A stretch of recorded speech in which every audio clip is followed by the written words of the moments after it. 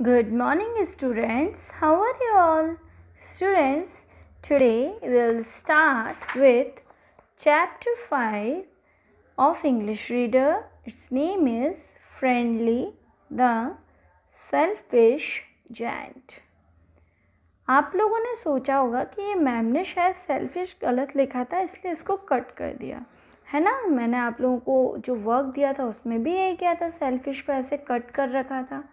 ये क्यों ऐसा है और ये क्या है, we will learn this in this chapter. Okay students, इस चैप्टर को पढ़ने के पहले I have send you this exercise also.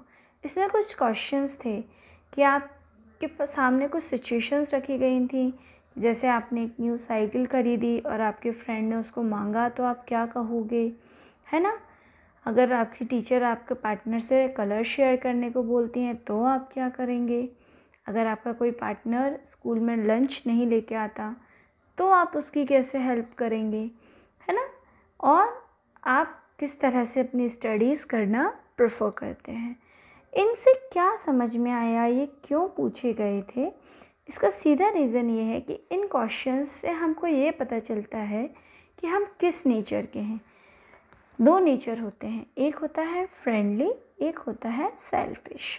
Friendly nature के जो बच्चे होते हैं वो सब कुछ एक दूसरे से शेयर करते हैं। सेल्फिश जो बच्चे होते हैं वो अपने आप में रहते हैं, वो अपनी चीज़ कभी किसी का साथ शेयर नहीं करते।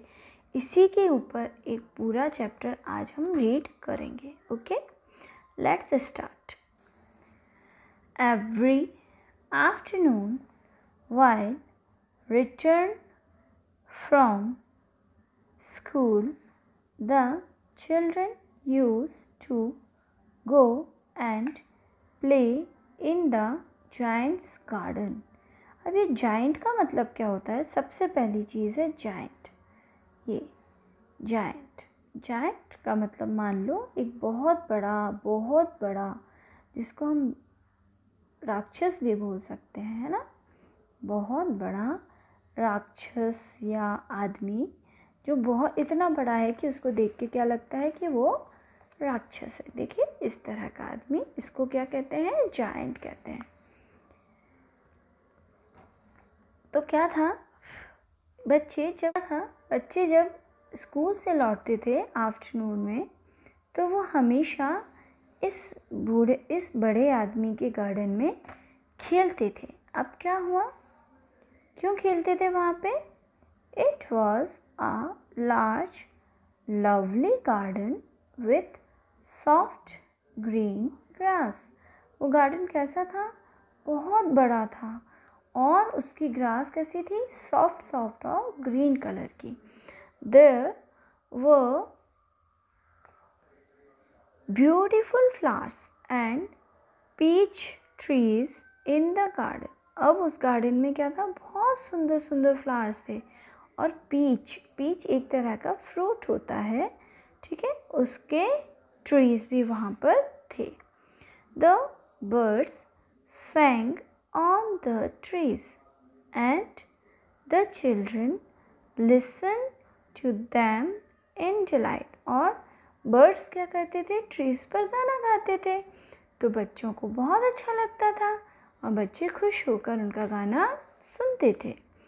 One day the giant come back। अब ये कब तक चलता रहा, जब तक उस घर में जायंट आया नहीं था, वो कहीं बाहर गया हुआ था। अब एक दिन क्या हुआ, वो जायंट अपने घर में वापस आ गया। He had gone to visit his friend and stayed with him for 7 years। वो 7 years तक अपने एक फ्रेंड के घर पर था, इसलिए उसको पता ही नहीं था कि उसके घर के गार्डन में क्या हो रहा है। When he came, he saw the children playing in his garden। जब वो लौट के आया तो उसने क्या देखा कि बच्चे मेरे घर के गार्डन में खेल रहे हैं। उसको गुस्सा आ गया। What are you doing here? वो बहुत ज़ोर से गुस्से में बोला, क्या कर रहे हो तुम लोग सब यहाँ पर। He cried in a gruff voice यानी कि गुस्से में बोला, क्या कर रहे हो तुम लोग यहाँ पर? The scared children just ran away. और वो सारे बच्चे डर गए और बिना कुछ बोले ही देखो ऐसे डर के भाग गए. My garden is only mine, said the giant, and I will allow nobody to play in it but myself. अब वो जाइंट क्या बोला? ये गार्डन सिर्फ मेरा गार्डन है और यहाँ पे मैं किसी को भी नहीं खेलने दूंगा, सिर्फ मैं अकेला खेलूँगा. ये कितनी गंदी बात है. हमें ऐसे करना चाहिए क्या? नो, बट इसने ऐसा ही किया. So he built a wall all round and put up a notice board. देखो trespassers बोलेंगे, trespassers will be prosecuted. इसका मतलब क्या हुआ? Trespassers will be prosecuted. That means अगर कोई भी इस वॉल को क्रॉस करके अतिक्रमण, ट्रेसपासर यानी कि अतिक्रमण करने वाला करेगा तो ही विल बी प्रोसिक्यूटेड, यानी कि उसको सज़ा मिलेगी, है ना. He was a very selfish giant. वो कैसा जायंट था? सेल्फिश जायंट था.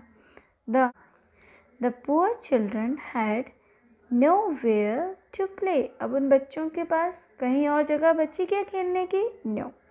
They tried to play on the road, but the road was very dusty. अब उनने कोशिश करी कि हम रोड पे खेल लेते हैं, पर रोड पे तो नहीं खेल सकते ना, और रोड बहुत डस्टी भी थी, गंदी भी थी. They wandered around the high walls and talked about the beautiful garden inside. और वो लोग उस ब्यूटीफुल गार्डन के बारे में बातें करते और बोलते कि वो गार्डन अंदर से बहुत सुंदर है. Then came spring and all over the country there were little blossoms and little birds. अब आप जानते हैं स्प्रिंग सीज़न हम कईयों बार पढ़ चुके हैं. स्प्रिंग सीज़न में क्या होता है? बसंत ऋतु, यानी कि बहुत सारे पेड़ नए नए उगते हैं, नए नए छोटे छोटे बर्ड्स आते हैं. तो पूरी कंट्री में ही ऐसा हुआ. Only in the garden of the selfish giant it was still winter. सिर्फ ये जो सेल्फिश जायंट था इसके गार्डन में अभी भी सिर्फ ठंड थी. ऐसा क्यों हुआ बेटा? देखते हैं आगे पता चलेगा. The birds did not care to sing in it as there were no children. The trees forgot to blossom. अब जब उस गार्डन में कोई बच्चे ही नहीं आते थे तो ना बर्ड्स को गाना गाना अच्छा लगता था और ट्रीज forgot to blossom यानी कि ट्रीज पर भी फ्रूट्स और फ्लावर्स नहीं उग रहे थे. I cannot understand why spring is so late in coming. अब ये जायंट सोचता कि मुझे समझ नहीं आ रहा कि स्प्रिंग अभी तक क्यों नहीं आया. said the selfish giant as he sat at the windows of his castle and looked out at his cold white garden. देखिए कैसा कोल्ड वाइट गार्डन, सब जगह आइस आइस. तो ये जो जायंट था ये अपनी विंडो पर बैठ के सोचने लगा अपना गार्डन देख के, वाइट वाइट गार्डन, कि ऐसा क्यों है, अभी तक स्प्रिंग क्यों नहीं आई. I hope there will be a change in weather but spring never cam NOR did summer. पर ना स्प्रिंग आई ना ही समर यानी ना ही गर्मी आई. ऐसे ही कोल्ड सीज़न चलता रहा. बेटा कोई भी सीज़न अगर हमेशा चले तो हमको कैसा लगेगा? अच्छा नहीं लगेगा ना. तो ऐसा ही जायंट के साथ हुआ. अब क्या है? Dear learner, how would you like this story to and? Try writing your ideas for a meaningful ending below. बेटा अब आप लोगों को क्या करना है, ये वर्क आपको खुद करने की कोशिश करनी है. सेंटेंस बनाइए है ना। आपको क्या करना है, 4 लाइनों में कुछ ऐसा सोचिए कि इस स्टोरी को हम कैसे एंड कर सकते हैं। अभी हमारी स्टोरी एंड नहीं हुई, देखिए अभी पीछे और भी है बहुत सारी, पर ये क्या होगा इसका एंड, आप क्या सोचते हैं भाई, इसके गार्डन में भी स्प्रिंग सीज़न और समर सीज़न आना चाहिए या नहीं आना चाहिए, और आएगा तो कैसे आएगा, आप सोचिए और मुझे बताइए। Okay, tomorrow we will do next page, हम आगे इसका पेज कल करेंगे। Okay, bye bye.